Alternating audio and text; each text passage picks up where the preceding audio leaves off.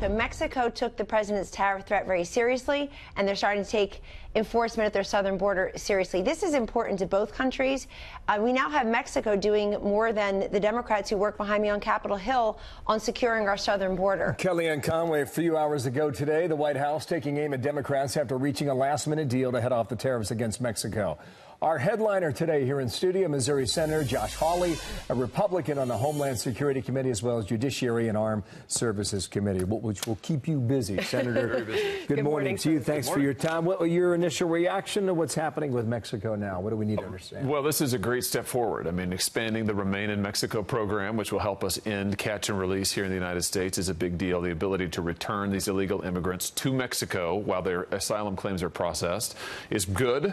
Getting Mexico to commit to actually policing its southern border in a more serious fashion is absolutely necessary. But we need to see Mexico do even more. I mean, we need to create Mexico as a safe third country, as it's called, where all of these claims, hopefully, can be processed in Mexico before these folks come to our southern border. What's your confidence level that Mexico will follow through on what it's agreed to, at least here? Well, you know, the president's been pretty tough. I mean, listen, I met with the Mexican ambassador a few weeks ago in my office, and I said to her at the time, I said, you realize that this situation is not sustainable for the United States, and this administration is committed to securing the border and stopping this asylum crisis. And I think they're beginning to understand that. To that, she said what? Well, to that, she said, I don't think she really believed me. And I said, well, just if you continue down this road and there's no change in the status quo and there's no change in Mexico's behavior, I think you're going to see confrontation. That's exactly what the president did. That's gotten these concessions. I hope that we don't have to have confrontation again. You rattled off a few of the things here for our viewers on screen now. Mexican National Guard is deployed on the southern border, up to 6,000, which is a greater number than they had committed earlier. So you've got that. In addition, you've got the asylum seekers return to Mexico, as you mentioned. Mexico offers asylum seeker jobs, healthcare and education, and further action if no results in 90 days. And you have that ongoing threat of more tariffs that could come back. Yeah, it's important to hold Mexico's feet to the fire. We need Mexico as a full and equal partner here. I mean, something that the Mexican ambassador said to me is that, well, we just can't have Mexico. We just can't have this many migrants in our country. I said, think about what it's like for our country, where they come to the United States, they're overwhelming our asylum process system, and then so many of them, when they're turned loose into the center of the country, don't ever come back for their hearings. I mean, we need to overhaul this process. The president is right. Congress needs to get on its game. I tell you what, the senator, I mean, everybody's watching this every day, and everybody says Congress needs to do something. They do. And nothing happens. Nothing happens. It's ridiculous. It is the total partisan game. The Democrats won't even approve increased humanitarian funding for the border. We need to overhaul our asylum process. We need to build a physical barrier along the southern border. But we've heard that. As a member of Congress, how do you get everybody together and act? Well, look, I mean, let's start where we should be able to agree, which is we're facing a massive humanitarian crisis with the number of children. Look, these cartels are using children as human shields on the border. I mean, let's just get this fact out there. Every footstep on that border is money for a Mexican drug cartel. That alone ought to be bipartisan reason to act. We need to protect the children who are being used by human smugglers as human shields. That means we have to change our asylum process. You just can't come in, use a child as a shield, claim asylum, and then get released into the country. And then many of these kids are recycled. We have to stop We get it. We see the problems. And the Wall Street Journal takes on paying for Mexico's wall. In this piece, they write Trump's use of tariffs as a bludgeon on migrants has economic costs.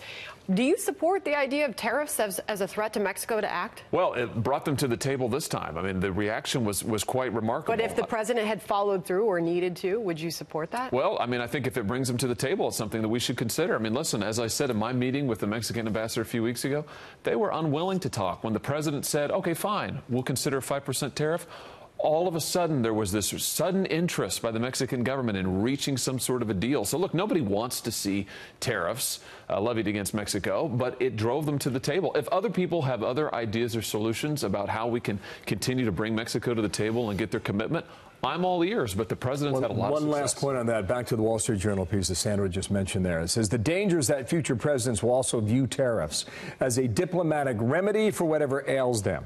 Congress would do well to take back the emergency and national security blank checks on trade that it's given presidents over the decades. The point to be made is that as long as you've got a good economy, you can use the tariffs to get leverage. But if that economy is weak, you likely won't go there. You know, I don't know. I don't think it's quite fair, though, to say that this president has used tariffs as an all-purpose solution. I mean, he has been very targeted in what he has done with tariffs, and this was a targeted attempt to get Mexico to the negotiating table, and it worked. But again, I say if folks, whether it's the Wall Street Journal or anybody else, have better ideas, I'd love to hear them. But we have a crisis at the border. We need Mexico's partnership, and we need to press forward with it. All right. What do you make of what's happening with House Judiciary calling this key Watergate witness up, the politics involved here? What does it mean to you? Talk about living in the past. I mean, now the Democrats want to talk about Watergate? I mean, this happened before I was born. I mean, this is a total waste of time. I mean, it's a total waste of time.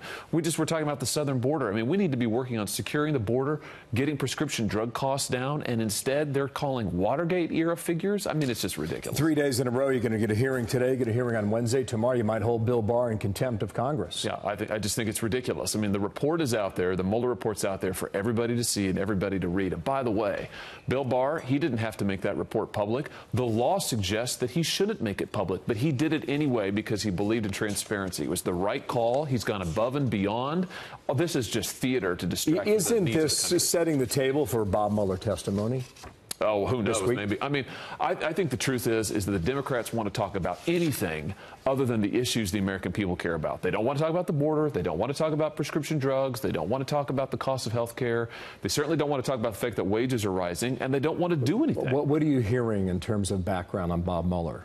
Is that going to happen? Or I don't know. I don't know the answer to that. I'm sure that the Democrats would love for it to happen. They want to keep talking about this. But listen, I mean, I think this is setting up a clear contrast for the country. If you want more investigations into crimes that have been disproven to have occurred, then by all means, vote for more Democrats in Congress and vote for a Democrat for president. Should everything be put to rest regarding the Russia investigation and Robert Mueller's probe? I think that the probe is pretty thorough. I mean, 450 pages almost. I mean, no collusion there, no coordination, no conspiracy. I don't know how you can be more definitive in terms of what, and it took years and cost millions of dollars. I think this is over. Let's see what happens this week and today with John Dean this afternoon. Now on Iran. Apparently, they're hosting a meeting. A number of world leaders have gathered there. They're not going to talk about certain programs. What are we to take from this? Well, look, the ballistic missile program needs to be on the table. I mean, Tehran is stalling for time, I'm sure, and they don't like the pressure that the Trump administration is applying. The president was absolutely right to get out of the failed Iran deal. It was a terrible deal for our country, threatened the security of our ally Israel. But the intent to have these world leaders there is to give support to the nuclear deal that has now been severed. Yeah, and I'm worried about that. I think that, look, we need our allies in the United States need to be on one page in saying that Iran's move towards nuclear weapons and destabilizing the region is totally unacceptable. We need to hold them accountable, not just for their nuclear program, but for the ballistic missiles as well. And I hope that our allies will join us in that. What did you think of Iowa 2020 over the weekend? How's that shaping up? You know, it's interesting. Look, I will say this.